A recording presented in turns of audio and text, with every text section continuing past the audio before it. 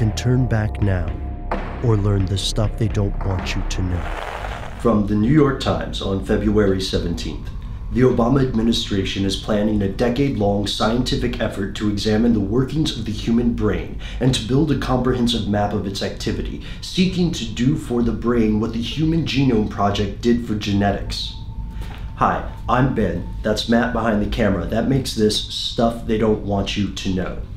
The search for the brain, or the soul. I know, it's cheesy, but soul is a loaded word. Maybe if you don't care for the religious tent there, maybe think of consciousness or awareness.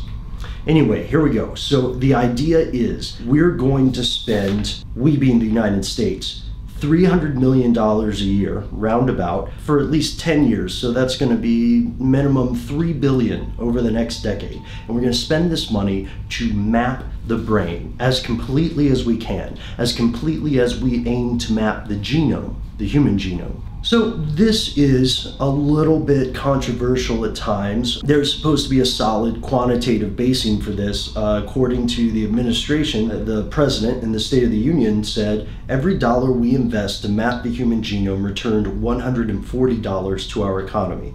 Double dash, every dollar. It's a pretty dramatic speech from what I understand. But people think it's worth the money. Now, what kind of benefits could we see from this? Well, we know that the Human Genome Project definitely benefited some people with rare genetic disorders, and it allowed us to have a much more sophisticated understanding of the ways in which our genes interact. So perhaps we'll learn untold secrets of the brain while we spend billions trying to map it. That's all if it works, of course. Now keep in mind that this is different to the Swiss-led effort to build a silicon brain. Yeah, building a fake brain. Just a bunch of zeros and ones, click, click, click, click, click, click, click. And it will supposedly be a super brain if it all works out. This is weird because it gets to something that we always think about when we talk about the brain, which is the singularity. If you've listened to some of our shows, well, thank you. And if you've listened to some of our other podcasts, our buddies at Tech Stuff talk about the singularity. Ray Kurzweil, if you're familiar with him, talks about the singularity. Futurists love it. Science fiction authors love it too. But what is it? The singularity is that moment when a computer superintelligence emerges and changes the world in ways beyond our comprehension. This is from the MIT Technology Review.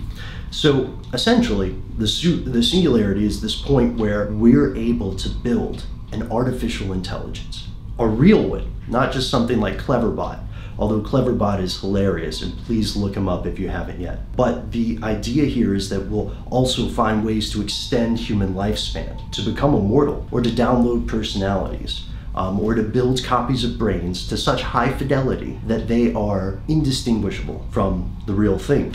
Now, if that sounds a little bit snake oil-ish, a little bit sensational, you're not alone. In fact, top neuroscientist at Duke University, Miguel Nicolelis, is also on the same page. Now, you may recognize this professor from appearances on The Daily Show, or of course, if you research neuroscience, you've heard his name numerous times. Here's his beef with the singularity, for lack of a better word. He says that we will not be able to build a convincing human brain, or a convincing artificial version of a human brain, because the most important features of the brain are the result of unpredictable, non-linear interactions amongst billions of cells.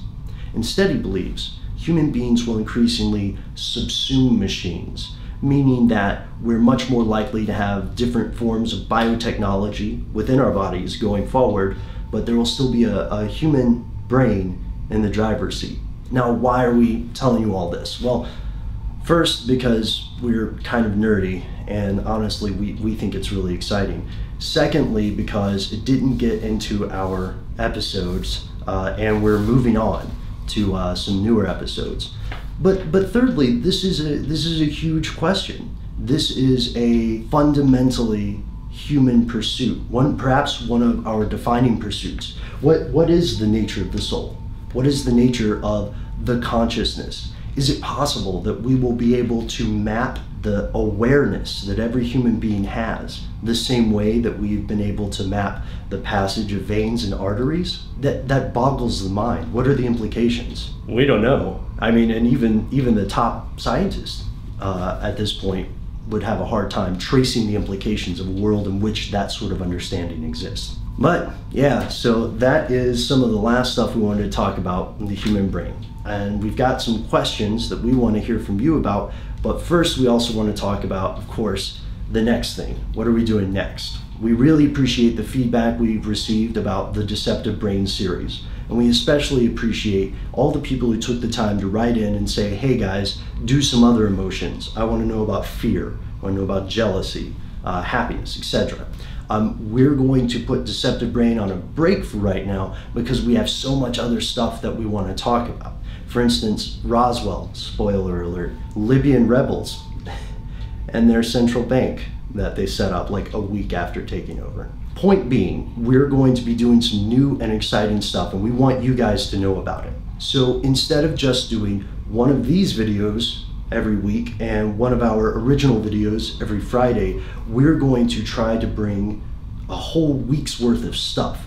And here's how we're going to do it. We're going to pick a theme, like Bigfoot or cryptozoology or whatever our listeners want to hear more about. And then we're going to spend the whole week trying to get all the information out. So we won't be bound by the typical video formats we've done before. This means a couple of things. One, you're going to see more videos coming from Matt and I in different formats.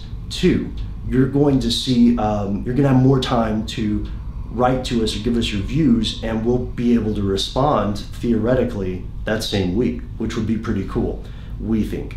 And then three, hopefully, we will finally be able to walk away from an episode without pages and pages and pages of stuff that we wish we could have worked in. It's maddening. So here's the question. Here's what we want to know from you.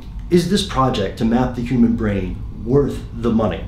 Can we build a working virtual brain? Should we build a working virtual brain? Do you think that it will be possible to map the soul or the consciousness? All right, so please, thanks for watching. As always, we are going to be publishing our Roswell episodes again, back to back, to get you guys ready for part 3 of Roswell, which will be next week, for the whole week. And we want to hear from you.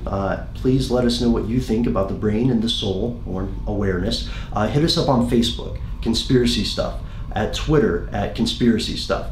Or if you're feeling old-fashioned, we love getting mail. You can always send us an email at conspiracy@discovery.com.